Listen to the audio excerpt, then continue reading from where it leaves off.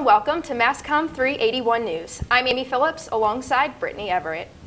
Today's first story follows updates on former USA Gymnastics Olympic doctor Larry Nassar. He has pled guilty to 7 acts of criminal sexual conduct after 125 victims came forward, according to CNN. Members of the Fierce Five, including Allie Raisman and Gabby Douglas, were abused by Nassar and are demanding for a change within USA Gymnastics.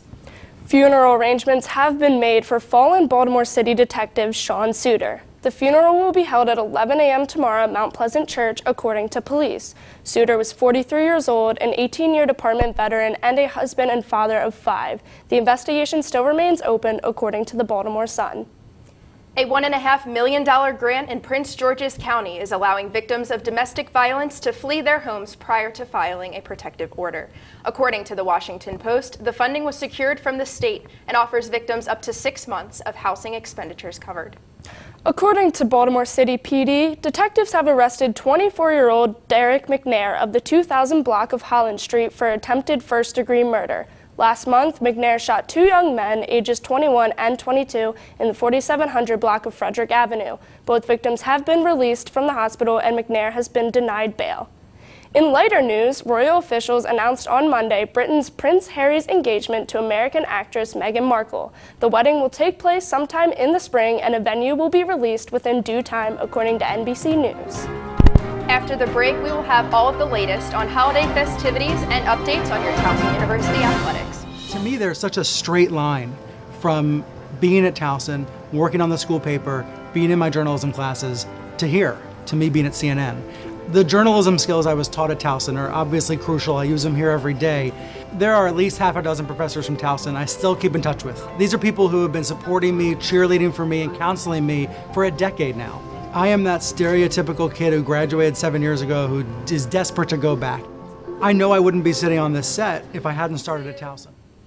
Welcome back. Baltimore will light up in April with its 3rd production of Light City, and Towson University is giving you the opportunity to light up one of your favorite faculty, alumni, or current students' day by nominating them to be a guest speaker at this year's festival conferences.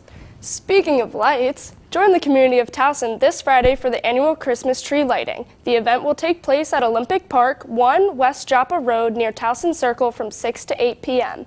The event features cookies, music, dancing, and of course, an appearance by Santa Claus and Miss Claus, according to the Baltimore Sun. In the season of giving, a New Jersey woman has raised over $300,000 for a homeless veteran after he sacrificed his last $20 bill when she ran out of gas on I-95 in Philly last month. She is now asking for the country's help to create a better life for her new friend and hero, according to Good Morning America. Now for everything in Towson sports. The Towson men's basketball team have returned home from Florida after winning the Gulf Coast Showcase, giving head coach Pat Scarry his 100th career win. Towson women's basketball lost a close match against Colgate on Sunday, 65-61. They take on Wagner this Thursday at 7 p.m. with new head coach Diane Richardson leading the way. From the courts to the pool, Towson swimmer Jack Saunderson has captured his 3rd CAA Swimmer of the Week title this season. Towson Athletics says both his 100 and 200-yard butterfly times have topped all of the competition in the CAA.